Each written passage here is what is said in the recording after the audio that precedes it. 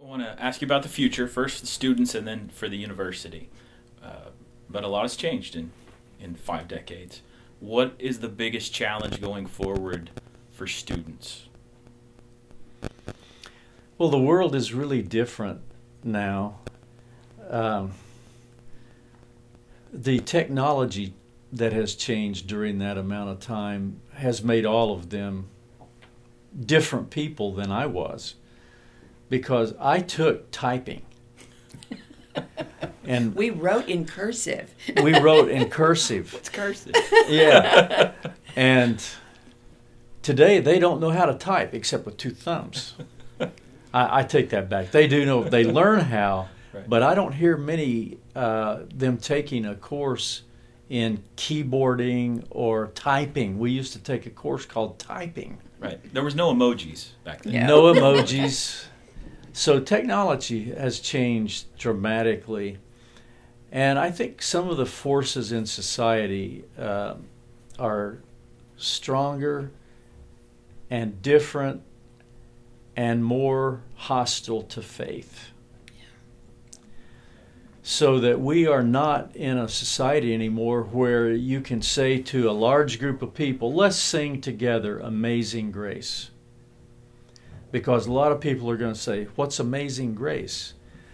The increased level, even on our campus, of people who know they're coming to a Christian college, the increase in biblical illiteracy is different.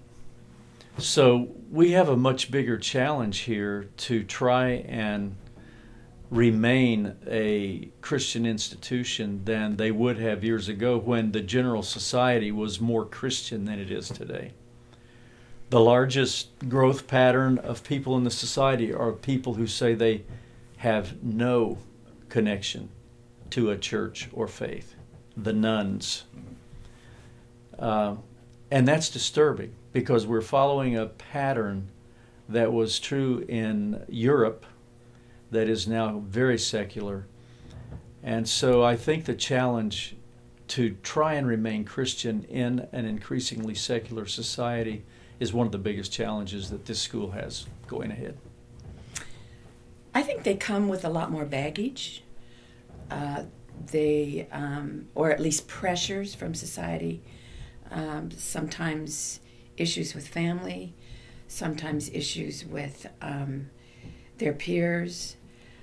We have a lot more diverse campus right now, and there's more levels of poverty. And so that's one of the reasons why we have broadened our resources for these students with the Counseling Center and the Student Success Center, where they can get help with their academic needs and with handicap needs, where we have our chaplain's office so involved with them.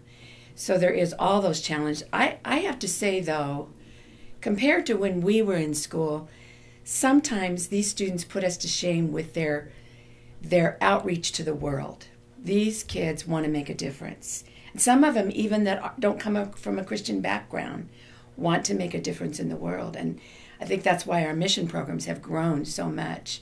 Or the compassionate ministries, where they want to help the poor, they want to help the disenfranchised. So I'm very proud of that part of our student population. And I think that's true for many students across the nation wanting to make a difference. Yeah.